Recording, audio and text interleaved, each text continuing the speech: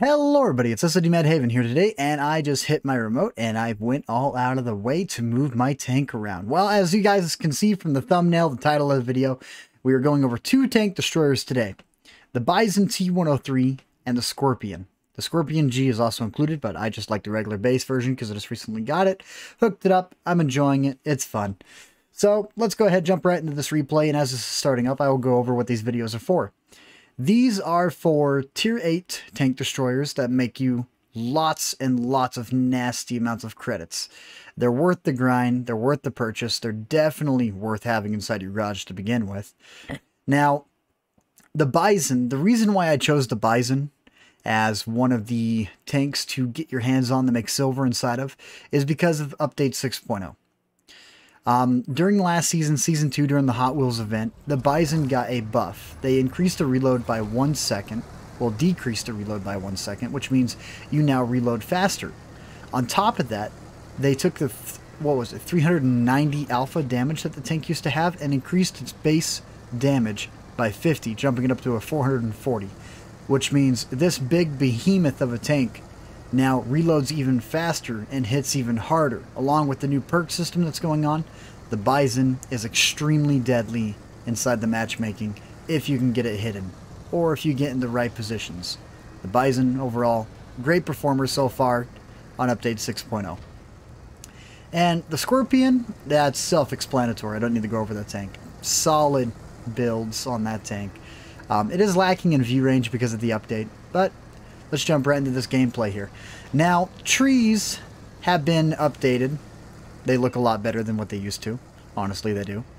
And along with that, they now apply a massive bonus to camouflage when there are multiple of them in front of you. A total of 3 trees in front of you are like 3 large bushes. In returns, if you have muffled shot on your crew, as I'm speaking language today, you are able to take shots behind 3 lines of trees with one of the biggest guns in the game in the FB 4005 and not be detected from up to 200 meters away. So, knock down some trees, get behind them, make a nest. Let's make it a thing, guys. Hashtag make a nest. There we go. Now, the BIZON, sure, it's got this reload buff, it's got all sorts of buffs. There are a couple flaws to the tank. You are gigantic. You know, the second you're spotted, it's really hard to get this thing covered. You don't exactly have the greatest reverse speed at, I believe it's 11 kilometers an hour. You are slow on the retreat. However, the 40 top speed that this thing has allows you to get in spots pretty quick. And its power to weight excels it up to that 40 really quick. Even up hills, you'll be maintaining about 30 to 32. Overall, great tank, super performer. Second shot into the game. And loading for the third shot. Just look at the reload here. We're not even running a gun rammer. So 443. So on this tank, during this replay, I did not have situational awareness on my BIZON. I just recently swapped over my crew to get situational awareness. But we did have coded optics, and we were breaking about 424 meters of view range, which in return gives this tank a lot to do for spotting for its own targets. With situational awareness, you're looking at 443.08, which, yeah, you're definitely going to be spotting your own targets. And if you're using the trees, like I said, you should be able to stay covered, stay concealed, and spot for yourself up to 350 meters. Now, just because the trees are there doesn't mean I should be pulling out to try and take shots at light tanks down low.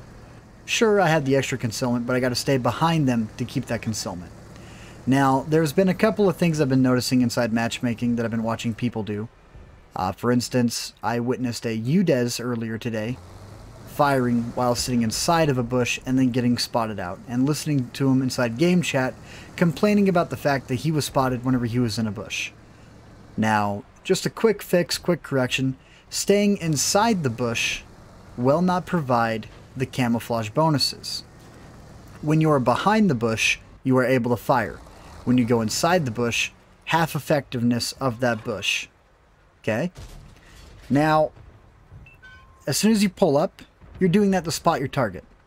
Now, back up behind it. You know, keep it to where your barrel's not poking through at all, not covered. You know, if your barrel's exposed at all, it's the flash that's going to be giving you away. So, fun facts with Haven here. It's always nice to know exactly how the mechanics of the game work.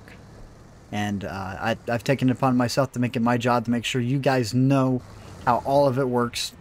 That way we can get queues and matchmaking to be perfect. And there, I believe that was the third kill of this game.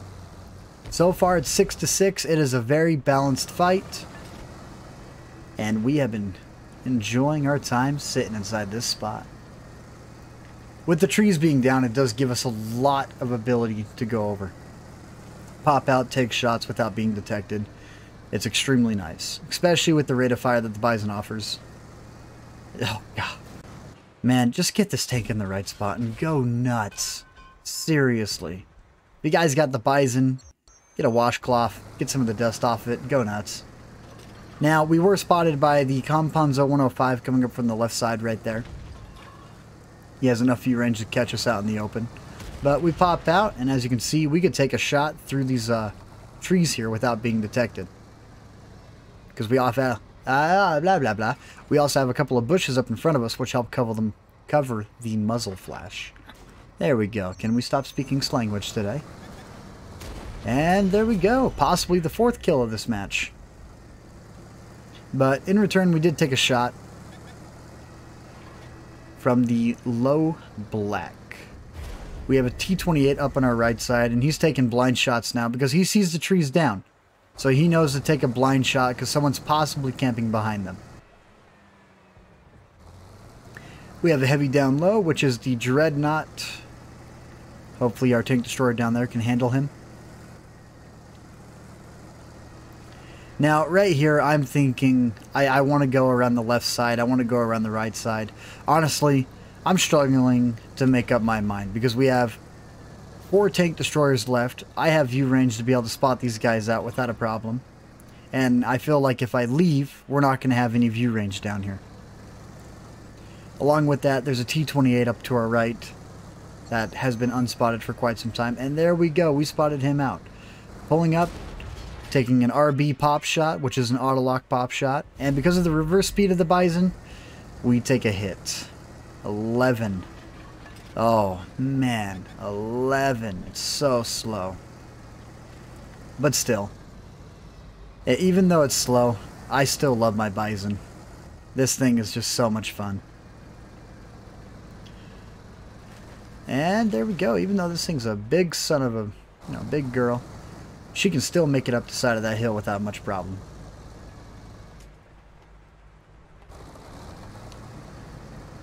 Now, this match does go for quite some time. We get the last tank down. Spoiler alert, this is a win. But you see, there's still 2 minutes left in this replay, so what I'm going to do is, let's go ahead, jump up just a little bit. T-28 gets taken down. Along with that, I decided to try and take the far left side to come up and just try to flank the low black because of my hit points.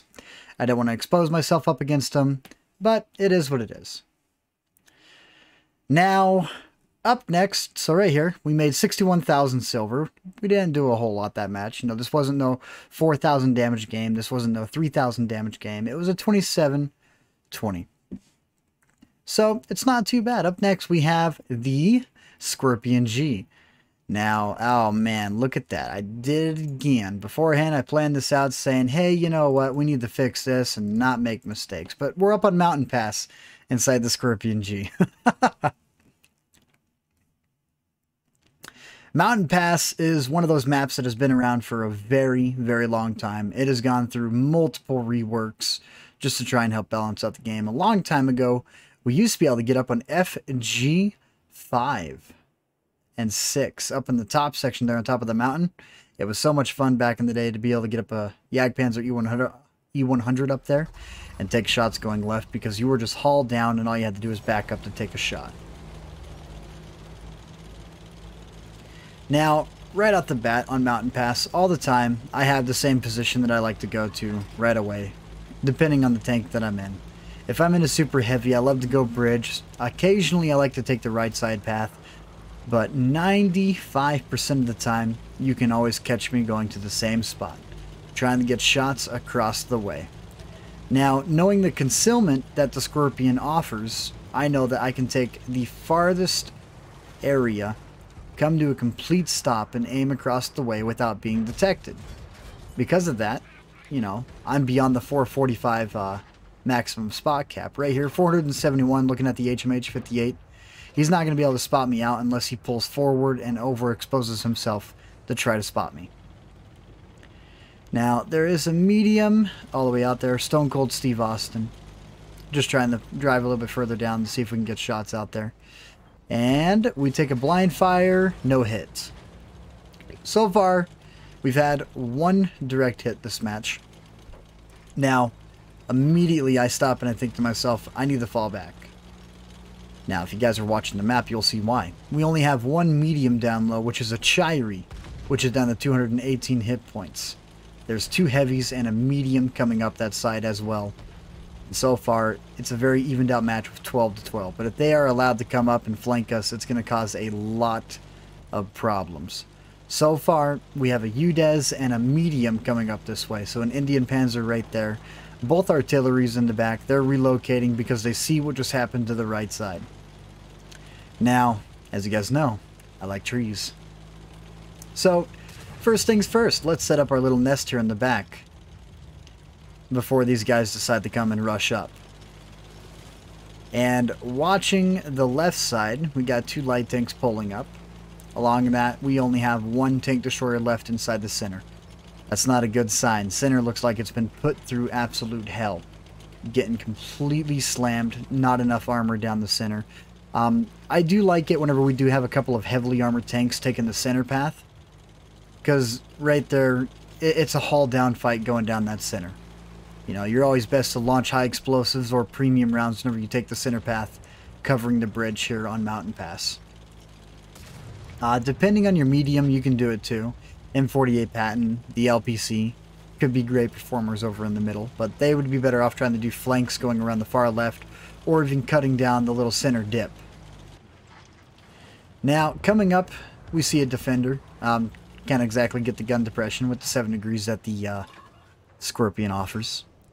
But, there we go, 220, and there's a kill. Right side so far, we have a SU-130 coming up. Left side is falling apart pretty quick, because the center was taken over and the tank destroyer fell back from the center.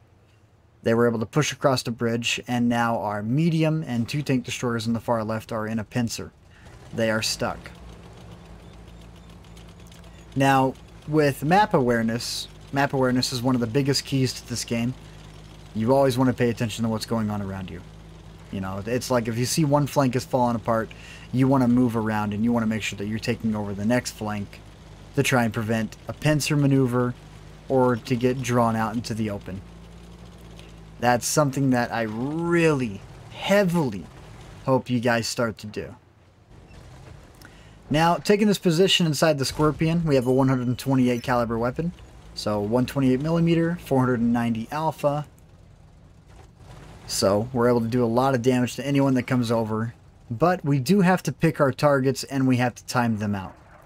If we're looking at somebody that's got full health and we take a shot, then they're going to know exactly where we are. And since they have full health, they can start being aggressive, they can take shots, and alert everyone else on their team that we are here.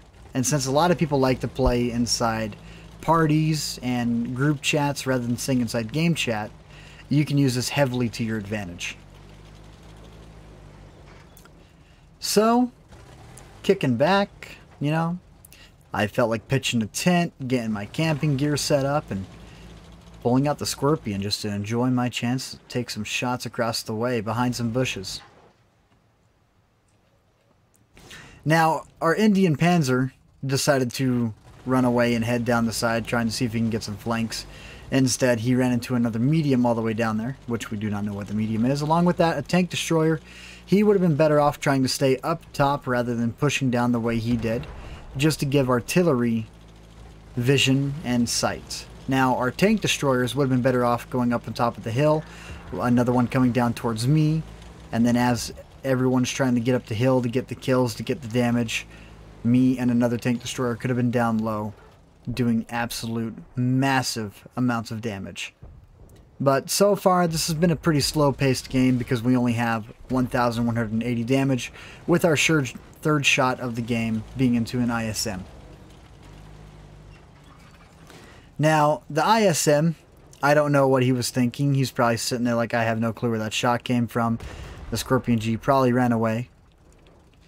But what we're going to be doing here is we're also running with the advanced reloader equipment on top of this tank as well. So we're able to swap our shells to whatever we see fit. And right here, you know, I see the rear end of a Stone Cold pushing up. And I'm thinking to myself, you know what? Let's get a high explosive into your engine. So, do we get it? We do. 603 and some engine damage to put the icing on top.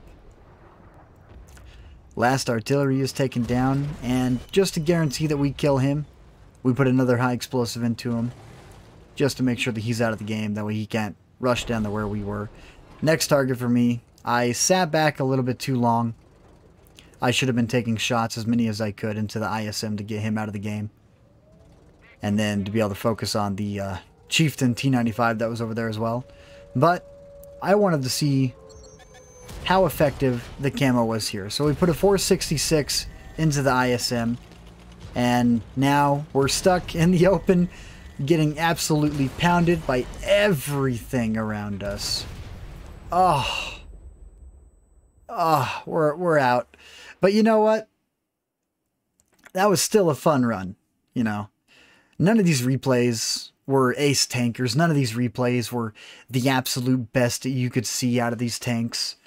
It's like, these are just some of my favorites to pull out and use. And even on a loss, I still made 50,000 silver inside my Scorpion. And without a premium account, I would have made 20,000. So, what can I say about these two tanks, the BIZON T103 and the Scorpion? They're worth it. They're definitely worth it. They're completely opposite of one another. The BIZON, it's big, it's bulky, it's got a fast reload, 440 alpha. Scorpion G is concealment, movement speed, and just overall heavy-duty support. So, if you guys liked the video, leave a like, comment, subscribe. If there's conversation potential, I will try my best to get out and have a conversation. But keep in mind, I like to keep them a little bit brief. But other than that, you guys have a wonderful day. Thanks for watching. Don't have too much fun. See you out in the battlefield.